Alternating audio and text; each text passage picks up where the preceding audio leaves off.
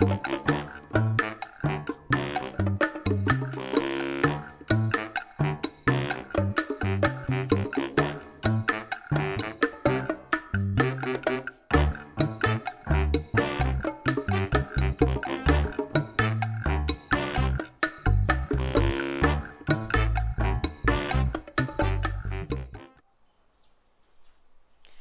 everyone, welcome to Rose Hip Knits podcast. This is episode 99. My name is Hanna and I'm recording this podcast from northern Tasmania in Australia. I am a Swedish expat and I live here with my husband and our two daughters.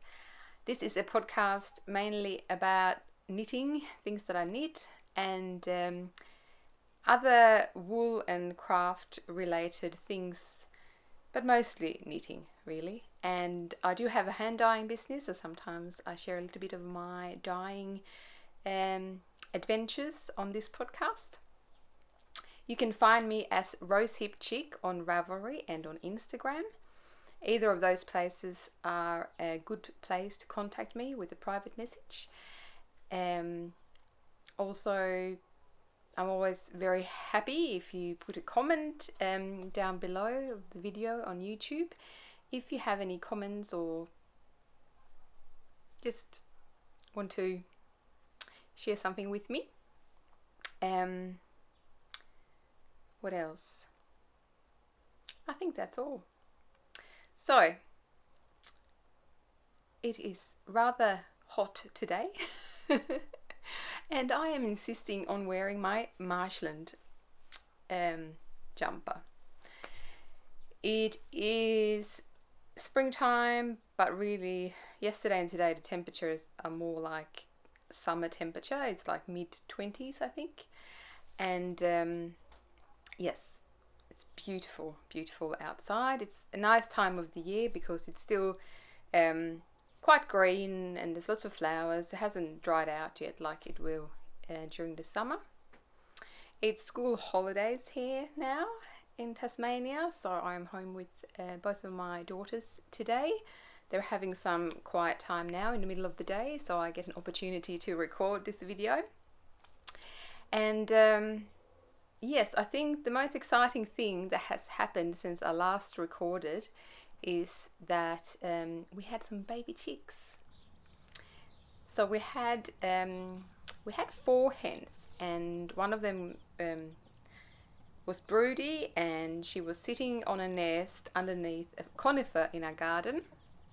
And we thought, okay, well, we'll give her a chance, and we'll bought some fertilized eggs, put them under her, and she was happy to sit on those. And we just thought, well, if something comes out of it, that's fine. If not, that's okay too. And then one of the other hens, who's the sister of the one who was broody, and they're both light Sussex hens, the other one decided that she wanted to sit next to her sister and hatch these eggs. So then we had 2 hens sitting on the same eggs. I got an opportunity to get one out and see if there was anything in it, and it looked like it was just not fertilized, so I didn't think that we'd get anything out of it. But then on day 22 I think, and they hatch after about 21 days.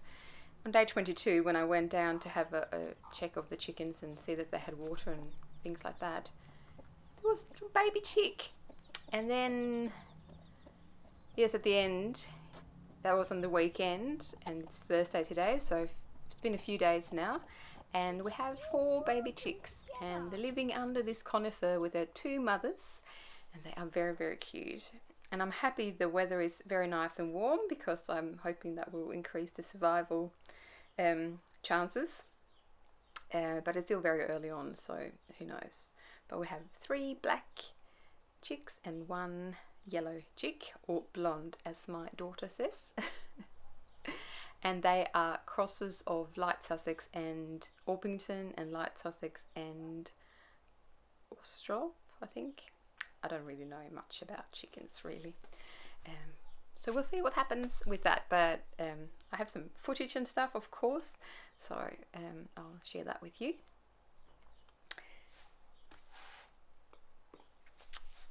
Okay, so summer holidays, we're almost halfway through. I did go on a quick trip to Hobart with my husband. I left the children with their grandmother, and I had just 2 half days to myself while my husband works, and that was great. So I had a bit of time in the car, and I decided that I was not going to be indulging myself and just do a lot of knitting. I was going to weave in the ends on my marshland. So the night before we left, I thought, okay, I want to wear my marshland when we go to Hobart. I better weave in the ends. So I watched an episode of Glitch. So that was about an hour, and I did not even get halfway through the ends, and then I decided, okay, I'll weave them in the car on the way down to Hobart, and that's about 2.5 to 3 hour trip. So during that time, my husband, he drove, and I was weaving in ends, and I think I lost count at about 50 ends, but I did weave them all in, and it was all finished before we arrived in Hobart, and I was able to change into the marshland to spend a day in Hobart wearing this beautiful jumper. So I guess that's what I need. I need a reason or a place to wear my knitted items to make me weave in the ends. And now it's super hot to wear it, but I am still going to do it. So I had some lovely me time in Hobart, and yes, some nice knitting time in the hotel room on the second day before we left again, and yes, it was lovely. And now we are going to do some road trips with the kids as well before school's back on. So I might be able to share some of that with you next time I record. Today I have a lot of knitting to share with you. I have done a little bit of recording of some dyeing that I did.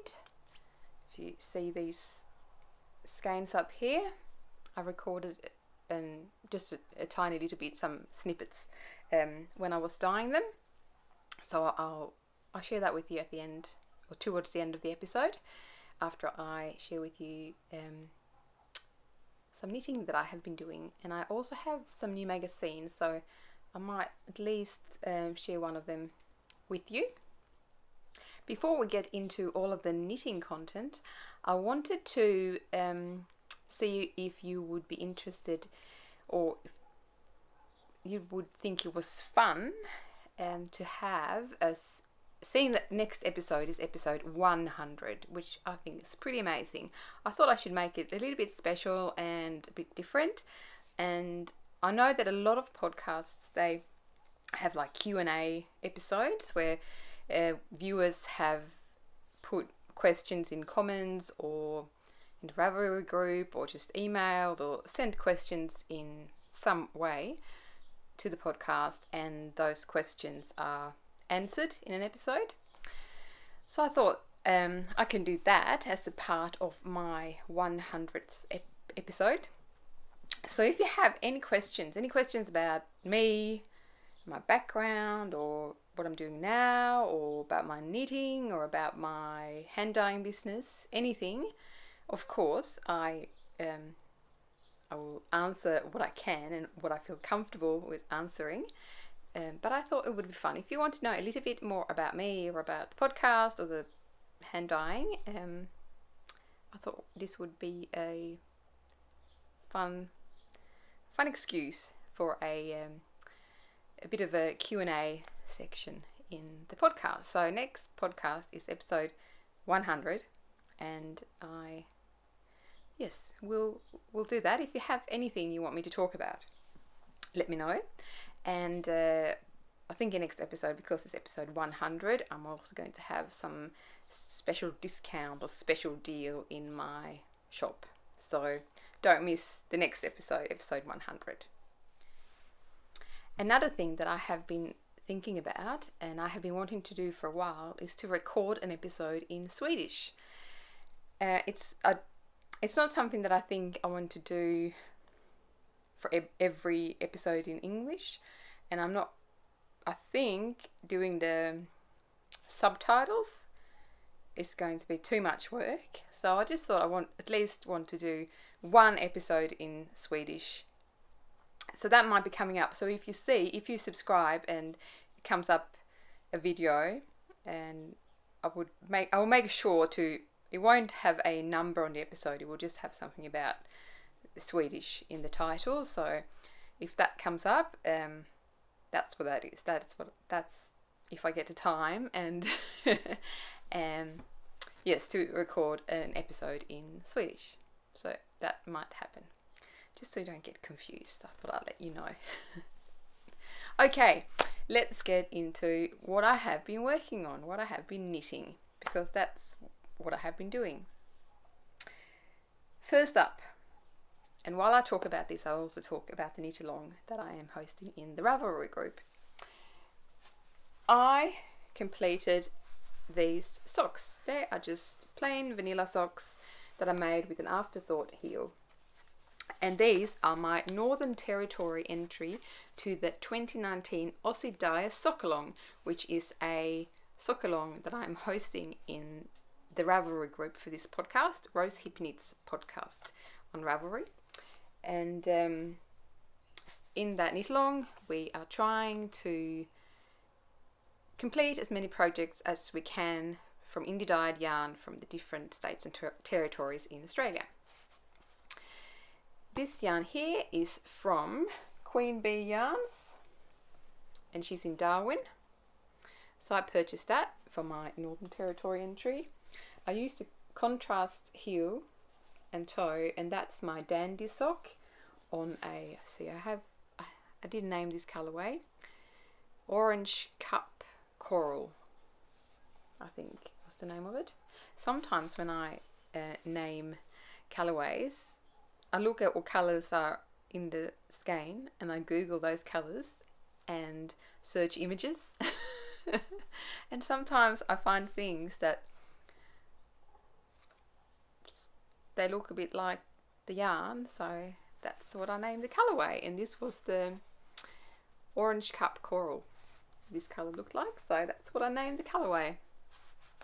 So they're those socks, and yep, just normal plain socks. I finished them a while ago, so I can't really remember much about them. I just know that I made them cuff down, afterthought heel. It was quite a thick sock yarn this, so I didn't have many stitches. Yes, I think they're pretty cool. Came out a bit different, but that's just good. Did I weave in the ends? I think oh no, I didn't weave in the ends yet. I was going to say they look a little bit like Halloween socks. They would be good for Halloween, maybe. But then I have to weave in the ends first. That's dope. One other thing that I have completed that is also an entry in the 2019 Aussie Dyer Sock Along is this cowl, this amazing cowl. This is the Ataraxia cowl by Vicky Vera, who is Mia Demo, I think, a Swedish designer, and she's also a hand dyer. This is a brioche pattern. So if you have watched my podcast before, you would have seen this a few times because I was working on it for quite some time. It was not exactly relaxing, mindless knitting. It took a little bit of focusing, and I kept being distracted by other things. But this is my South Australia entry into the Aussie Dyer Sock Along. This yarn is from Finch Yarns. It's a hot pink colourway, and then it's sort of a grey with pops of neon colours.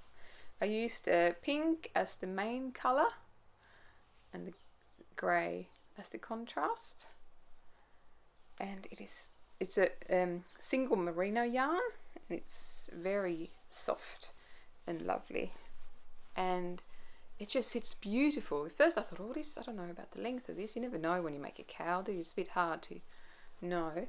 but this one sits really nicely on the neck. So I think the day after I finished it, I wore it at work, and I thought I would only wear it sort of going in and then it would get too warm, but no, my work is not a warm place, so I wore it all day and I loved it. It's great. So that's that one. I'm so happy to have it completed.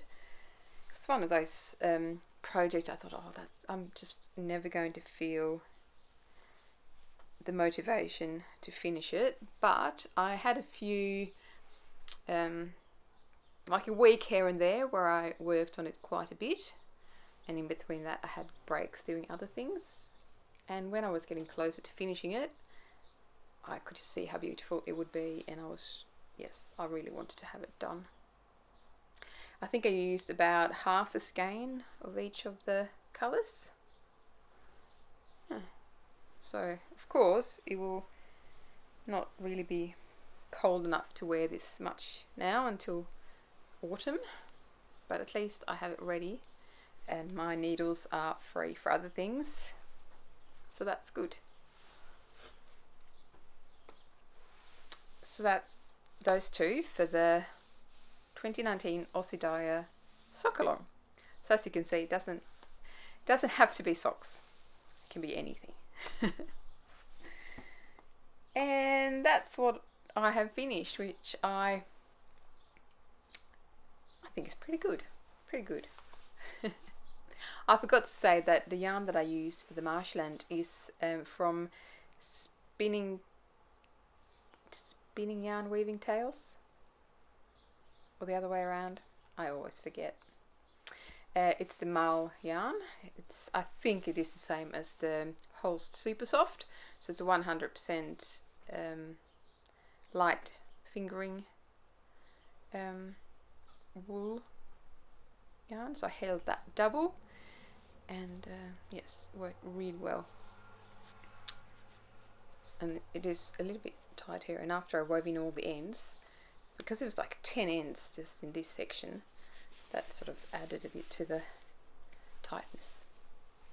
Anyway, it's great. I love it.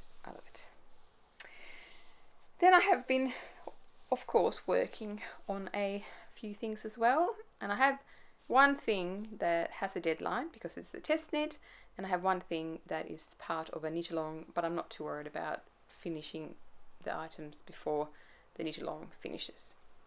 I'll start with the test knit, and the test knit is the Flusy 2 jumper for Libby Johnson, Truly Myrtle, and I showed this last time. I can't remember where I was up to last time. I have about 2/3 of a sleeve left, and then this will be finished. So this is a test, and this is the Flusy 2, which is the jumper version of the Flusy cardigan that Libby made a while back. I am using, I only have the one skein here now. This is Karoa Fibres, which is a natural light brown coloured wool that has been hand dyed. That's the sort of the natural colour here that I have on the cone there. I purchased this at the Bendigo Sheep and Wool show. Let's see if I have the label. It's not a very good label. Karoa Fibres. Excuse my fingers, I've been dyeing this morning. Yes, so this is mosaic knitting. I did find some of it a bit challenging to get it right. I have really enjoyed making it, but I like the experience, but I think I do prefer stranded knitting. I do.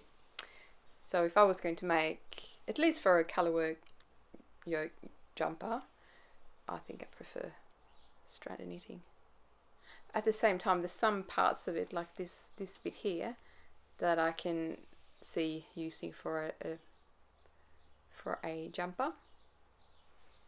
But yes, I'm not sure. It was fun and interesting to do it, but I think I enjoy stranded colourwork more, which is fine. I really like how the colours are working up, and I will have quite a bit left. Quite a bit left, so I don't know what I'm going to do with that.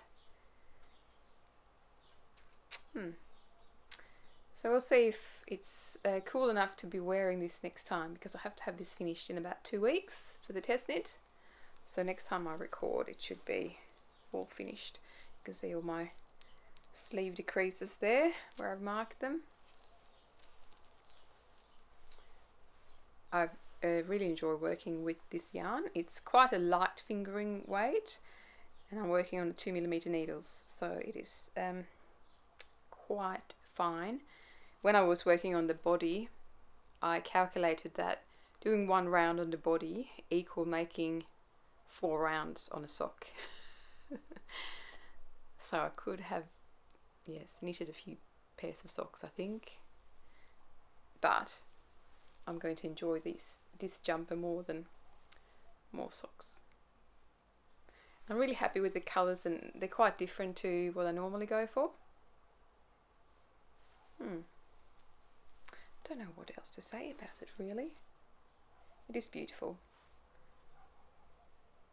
And I'm so happy that Libby decided to make a jumper version of the Flusy, because I didn't really want to make a cardigan. But I really sort of like the look of it still. I did do helical knitting with 3 strands of this mustard coloured on the body, but then for the sleeve I decided I was just going to use the 1 skein for that sleeve, and then I'm using another skein for this one, and I think it will be fine. Yeah, I can't wait to wash it and block it. I think that will change it a bit. Yeah, lovely. I'm very happy with it, but because I started up the sleeve before I went to Hobart, and I did that bit on the second sleeve during the knitting time that I had in the hotel room, so, and then a little bit on the way home in the car. But I felt like, okay, I have this under control now, I will be able to finish this in time without any problem. So then I allowed myself to do some other things, and I will show you that later. But first I'll show you the other project that I shared with you last time, and this is the knit along that I'm taking part in, and this is for the Sticklingar podcast, which is a Swedish knitting podcast on YouTube, and they are doing a knit along for Olines Vampa, which is a mitten pattern by Anita Viksten. And I am using 2 skeins of Gotland, hand-dyed Gotland yarn that I've also purchased at the Bendigo Sheep and Wool Show. And I don't think I'm much further than last time. I haven't really worked on them much. I did have them with me in my handbag when I was walking around in Hobart, so I did have a little bit of time having a cup of tea in a cafe, doing a few rounds on them. I had to modify them a bit. I've started doing the decreases now for the top of the hand, of the fingers, and I had to modify it and start those decreases a bit earlier. I don't have very large hands, and if I'd continued the whole chart, they would have been way too long. And the pattern does state that, you know, modify it to fit the length of your hand. So that's those ones. I think they will change quite a bit when I block them. This yarn is very much thick and thin and a bit underspun in places, which gives it lovely character. But when you do the colour work before you've blocked it, I think it makes it look a bit messy and muddled. So I have to do the decreases there, then make another one, then make the thumbs. I don't even know, the knit along might even have finished by now. I don't know. I don't know why I don't feel totally motivated on knitting mittens. Maybe because I don't really wear them, and maybe because it's spring and it's warm. Now let's see. Okay, so then, because I felt like I had things under control with my deadlines and everything, I started looking for new things to make. I looked at my queue in Ravelry, and you know, I'm always daydreaming about new projects and thinking about what's in my stash. And I have all my stash in Ravelry, and I have a queue there in my library, and I'm constantly trying to match things, and you know, thinking about knitting, I guess, makes me happy, and that's my, you know, happy place, safe place. So I tend to do that a lot, which is not always a good thing. Anyway, one thing that I had been thinking about doing for a long time was skåpa. It's a children's jumper that has been designed by Madeleine Linderstam. She's one of the girls that do one of this Swedish audio podcasts, The Contact, and she also works for a Swedish yarn company. So she designed this jumper for the yarn company, and it's called skåpa, skyscraper, I guess. It's available both in Swedish and in English on jarbo.se. And I wanted to make it, but I've been hesitating to do anything for my daughters lately, because I feel like I have had so many jumpers and knitted items that I've been having to give away, and not really knowing what to do with special items that I can't just give away. And so I found it hard to make more of those special items, because it's so hard when they grow out of them. But my youngest daughter, she really loves wearing the things that I've made for her, or haven't really made them for her. A lot of them are made for her older sister, and she didn't really wear them. But now my younger daughter, she really enjoys wearing them. She will ask for the cardigan that I made to wear in the morning. So that's lovely. And I thought, okay, well, I know that she will wear something that I make. And I had in my stash this yarn. I'll show you. Bella Baby Layette, which is the 80% bamboo and 20% wool. And I bought this when my youngest was a baby. I made a few baby items out of it, and I really, really liked it. It's nice and soft for sensitive skin. It holds up really well. So when I found it on sale in Spotlight in Australia, I purchased a few different colours, and because my children I only had my eldest then, because you know, her size didn't require a lot of yardage or many meters of yarn, I bought a lot of that, but only maybe 100 grams for each colour. And I have used it a bit. I'll show you one of the items I have made using. So this is a variegated one of that yarn, and then a pink. So this, my daughter, she wears this now sometimes, and I think I based this on the Garter Yoke baby cardigan, I think it's called. So it knits up really nice, and it is quite heavy. So when it is larger sizes, it feels quite heavy. In smaller sizes, it feels okay. But that's one of the things I had. And then I have all these colours of this yarn, and it's just been sitting in my stash, and I haven't been knowing what to do with it because I don't have enough of any colour really. But it's nice. But then I had almost decided I was just going to give it away. But then this pattern, skåpa, came up, and I thought, well, maybe that's something I can use it for. So I had, I think, 250 grams of this. It's a DK weight of this pink one, and then I have like 2 skeins of the light pink, or 2 balls, cakes, whatever. I think I have a few of a white. I have 2 of this rainbow one. It's slightly different to the one that I just showed you. And then some sort of greyish colour. And this other variegated in lighter colours. So I had plenty in total. So I knew that I had enough of this yarn to make the jumper in some sort of arrangement. I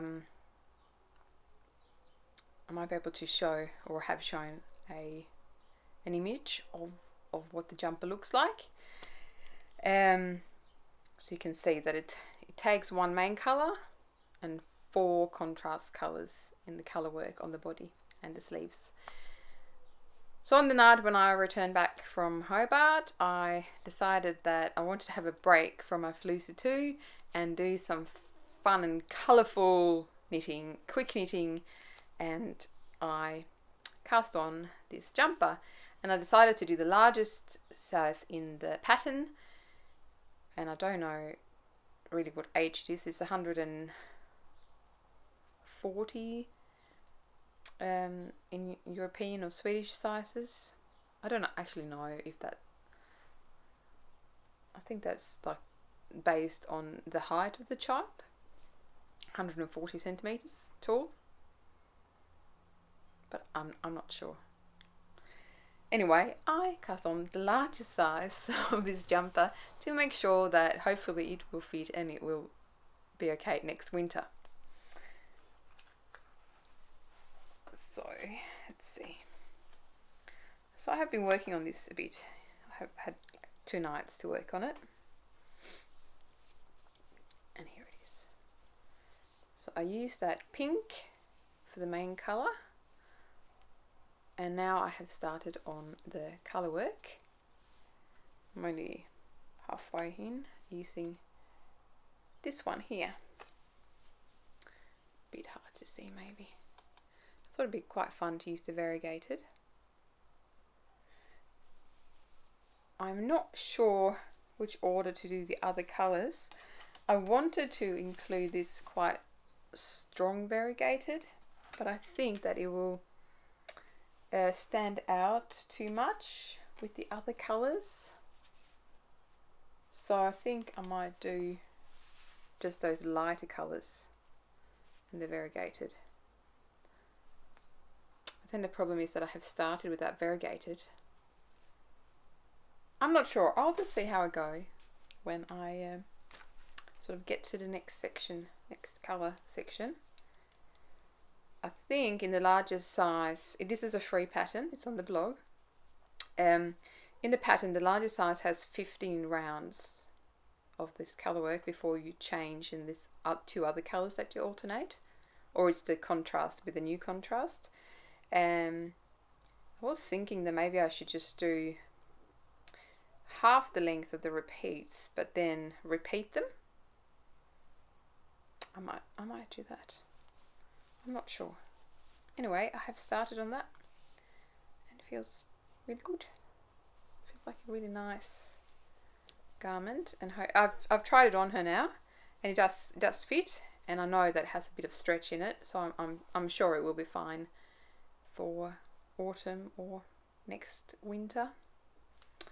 But it's been a really nice change from working on those sort of darker colours in really fine yarn.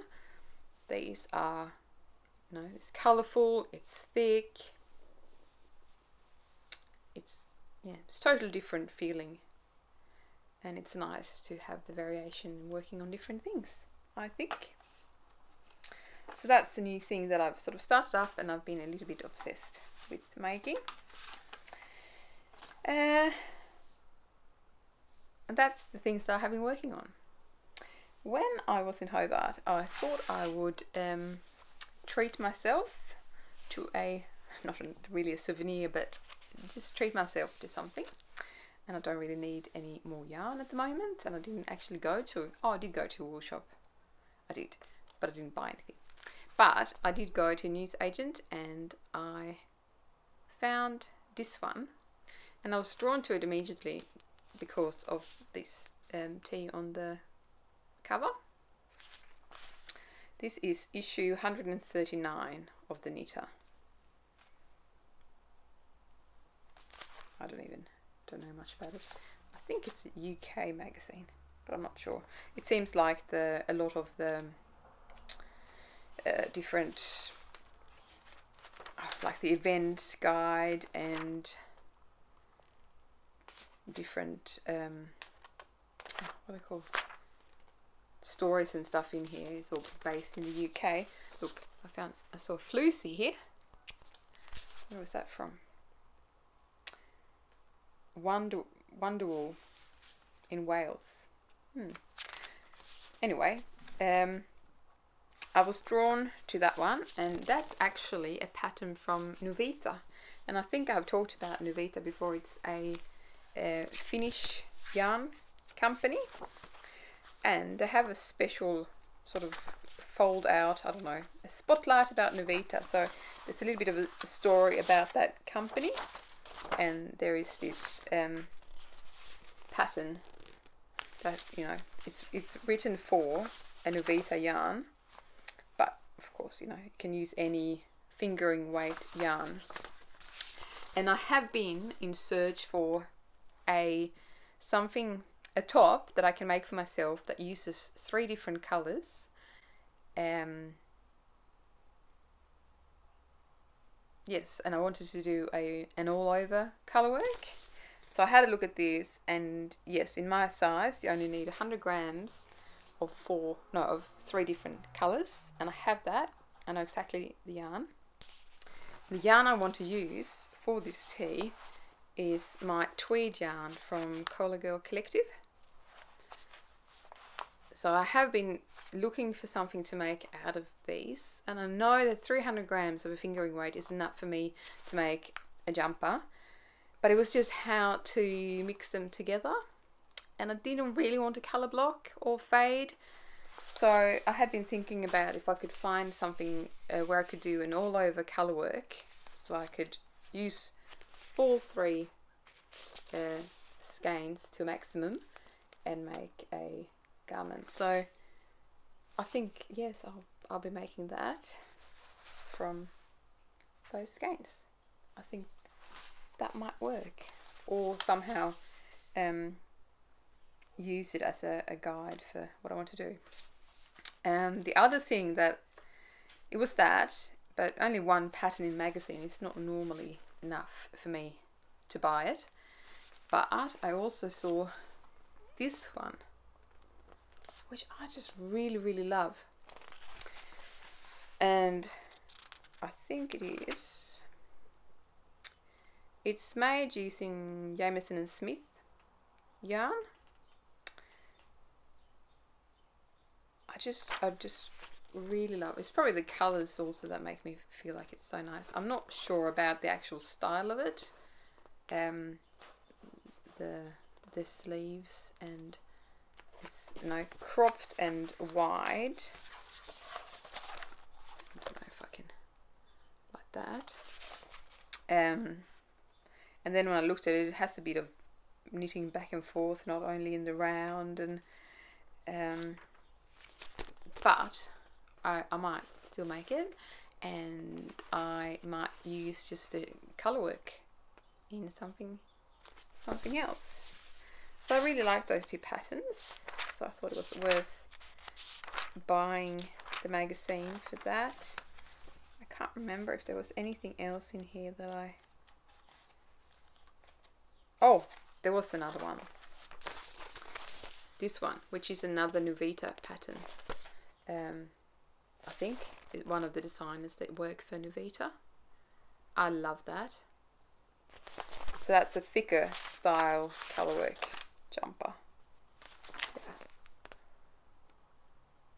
I would love to make that too.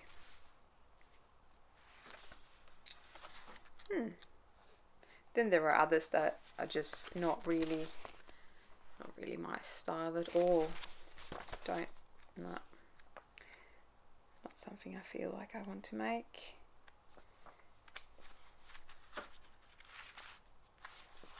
Or this one. I feel like I've seen these before. Like, yeah, nice, but not really what I would make for myself. So the knitter, I treated myself to. Let's see if I make anything out of that anytime soon. But I do want to use these skeins. They're yeah, they're probably next for me, something for me. Okay, so I think the rest of this episode I'll be talking about dyeing. So as I mentioned, I have a hand dyeing business called Rosehip Island. You can find that on Etsy. I still have not moved from Etsy to my own website, but it's probably something I should look into a bit more. Just need to find a time for it. So yes, I have a hand dyeing business. Sell my yarn on Etsy, and I've had pre-orders for advent calendars. They're all sold out. Thank you so much to those of you who purchased an advent calendar from me this year. They're all dyed and ready. They're just a matter of packaging and sending them off. It's still only first days of October, so I want to have them ready to go, but I don't want to send them out too early. You know, temptation opening. But I have a few overseas ones that I need to get out fairly quickly. So it's going to happen soon. But when I have been dyeing up these advent calendars, I've had some minis left. And I had some minis, this year's mini skeins are different to last year's mini skeins. And I had a few, they're the same, they're 80% merino, 20% nylon, they're the same thing, but they're from different mills. So I had some mini skeins left from last year, but not enough to make advent calendars of them, so that's why I took the opportunity to buy this base from a different spinning mill where I buy a lot of my bases. Anyway, I still had those other ones from last year undyed, so when I was sort of in the groove and dyeing minis, I decided to dye a 12 days of Christmas. And I haven't advertised this anywhere or talked about it anywhere, but I did dye up 12 different colorways for 12 days of Christmas. I only have very limited number, I only have 5, and they are, what can we say, paint box inspired. I think I'll call them my paint box 12 days of Christmas maybe. So yes, think, you know, crayons and paint, and yes, so they're all semi-solid tonals, and they all go nicely together. So I was up, and I still haven't decided this. I don't know if I'm going to wrap them up and have them as, you know, individually packaged 12 days of Christmas in a bag that you can purchase, not knowing what they look like, or if I should just make a set of 12 mini skeins. If there's more interest when you can actually see what you buy. I haven't decided yet what to do. If you have any thoughts about that, let me know. I think I'll still get all of the advent calendars out first, and then I will I will list these 12 days of Christmas, and they're not pre-orders because they're already dyed up and everything, so they're ready to ship. So I can do that a bit closer to Christmas, I guess. Not waiting too long though. But that's what's been happening in the dye pots. I've been dyeing a lot of minis, also taking a lot of time in labeling and on those things for the advent calendar. I have dyed up a lot of my delicious socks, still to be listed. There's a lot of new stuff in the shop since last I recorded, I think. I have a whole heap in the dye pots today. I've had a wholesale order, so I've been dyeing that up today. And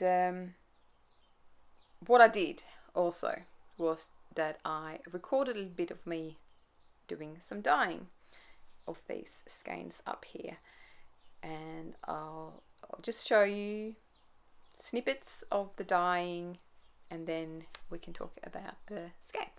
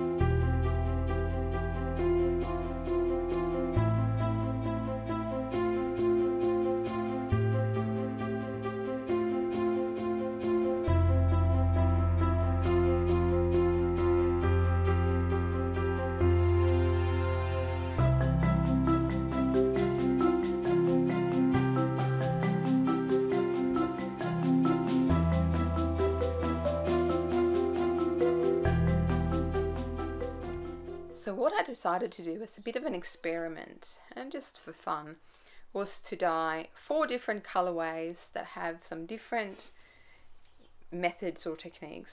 I didn't really do anything very sort of detailed, or I was holding my phone taking video, so it was just, you know, nothing exact, no exact measurements or anything. But I did sort of different techniques for the 4 different colorways, and then I had 4 different yarn bases for each colorway. One of them, and I'll show this is a base that I got in just out of curiosity to try. This is 100% superwash Polworth. So I'd say it's the sock yarn, no nylon sock yarn. It is superwash, but yes, Polworth is meant to be a bit hardier than, say, merino, and not having nylon with it should work okay. I dyed up this in just the blue, which is some leftover dye that I had in a pot, because I want to try to make socks out of this for me and see how that goes. So I had the Polworth. I'll get the first, or one of the colorways out. This is one of the colorways I did. Another base that I got in, this is the Polworth that I just talked about. Another base that I got in just to try was a high twist merino nylon sock yarn. You can see how the texture of it, you can see the plies. And then I also dyed it on my single ply merino, superwash merino, and on my delicious sock, which is an 80-20 merino nylon. So I used those 4 bases for all the colorways, and this one I have to try to remember what I actually did because it was a while ago. They've been sitting here waiting for me to record.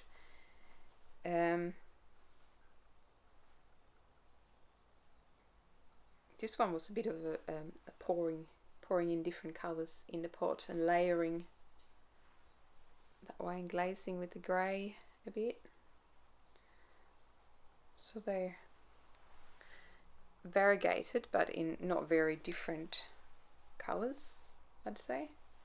Oh, it's hard to show. Maybe I should show just 2.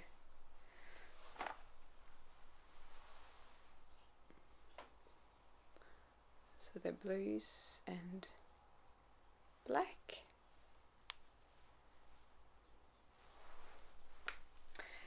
And then another colorway that I did with is pouring different colors on.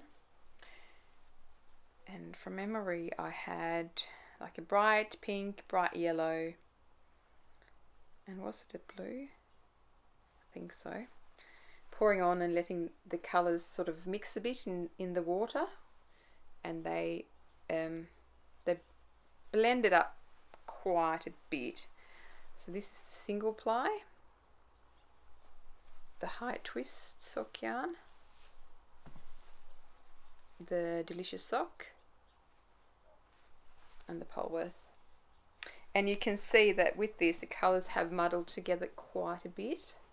You still get some bright colours in places, but mostly they have muddled together as a sort of a pale murky green,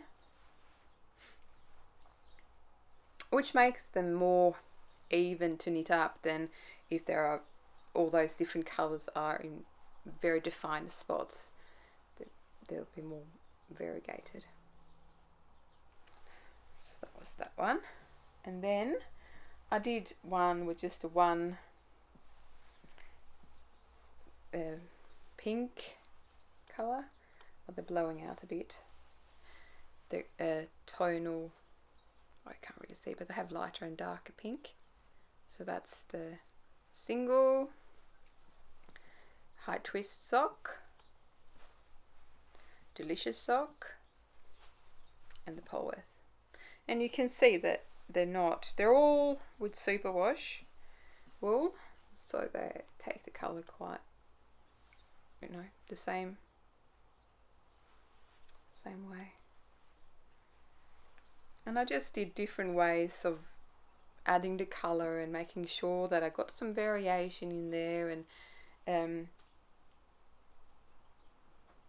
just layering colours in different ways, like with pouring colours, different colours on top and letting them mix together. Or with the next one I'll show you, this one here was a first a blue that I then overdyed with a second colour to get these. So here's the single ply, high twist merino, the Polworth, and the delicious sock. And yeah, the colours are coming out a bit weird on here, but I've taken video of them. So yes, this was all emerged in a pot, added colour, added the yarn, and then I did a second layer of colour after the first colour was absorbed. This one just has the pink colours, but still has quite a bit of variation, which you can't really see.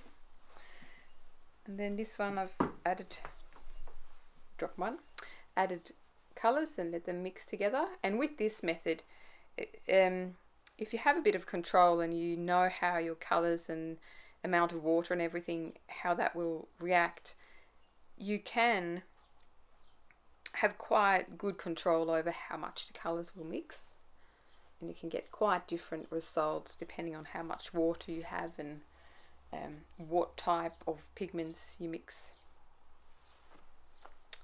And then this sort of softer variegated, the blues and greys. So I had lots of fun dyeing those on the different bases, and they'll be listed in the shop at some point, because I can't use them all myself. So hopefully the little snippets of video will sort of show you a little bit how I did those. But yes, just very different ways of adding colour and different results, and just fun to try new bases and compare them to my regular bases, really. Okay, I think that's all for this episode, and remember, next time is episode 100. 100. So when did I start? It must be getting towards 4 years. I think early next year, when my daughter has turned 6. Is it 4 years or is it 5 years? Might be 5 years next year. Oh my gosh. Yes, so next episode is episode 100, so I want to make that special. Please, if you have any ideas what I should do or what I should talk about, any questions I can answer, let me know in the comments. Send me a message in Ravelry or on Instagram or on YouTube, and I will do what I can to make next episode special. And yes, there will be some sort of special deal or discount or something for you to be able to help celebrating with me. And that's all. I have one last thing that I want to just make short, but I don't know if I can.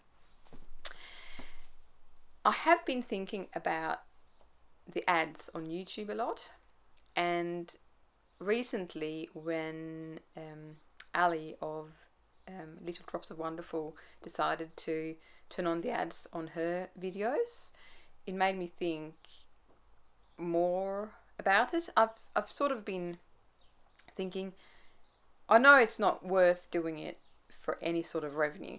Not for me. I wouldn't really make anything from it. So I've always thought, no, I won't turn the ads on because it will irritate people and it won't make any difference to me. But lately I have thought that maybe having the ads on actually makes a difference in how visible you are on YouTube. I have a feeling that you'd be recommended more, or yes, just be more visible. That YouTube makes you more visible on the platform if you have your ads turned on. And I don't know if it gives you more editing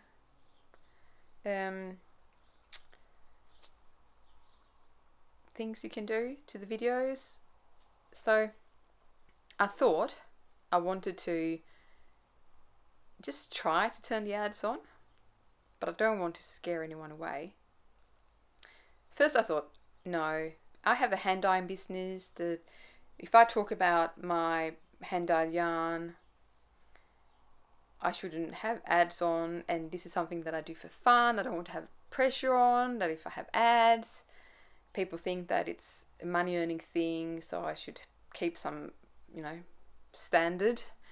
But then most videos that I watch have ads, and everything from really large hand dyeing businesses that obviously have it as a part of promoting their products, they have ads on. And then there's, the smallest little YouTuber with not many subscribers or views, and they have ads on. So I think, I just really don't know what to think about ads on YouTube anymore. I think they're so common now that at least I don't really think much about it anymore. It's only if the last week or so, I've made a mental note when I've started watching a video, what video it is, what YouTuber, what size YouTuber or podcaster they are, and if they have ads on or not. But I would like to try to turn them on, and just to see if that makes any difference in views, and if it gives me more tools in editing or something. I don't know. I really don't know. But I thought the easiest way to find out more about what might happen or not happen, or what the difference is to actually turn on the ads and just see. So I think I will do that. It feels like a big step to take because I have 99 episodes now, and I've always said this is something that I do just for me, for fun, and yes, I don't want to have any sort of pressure. But they're just little ads, and they're on everything on YouTube now. So I think, yes, I will give it a go. So there might be that you have seen ads at the start of this episode. If I haven't had the guts to do it for this episode, I'll do it for the next one. Please, I don't mind if you tell me or comment that ads make me, unsubscribe straight away. Please don't do it. Let me know, because if you don't tell me, I don't know if there's people out there that really disagree with having ads on. So yes, comment and let me know.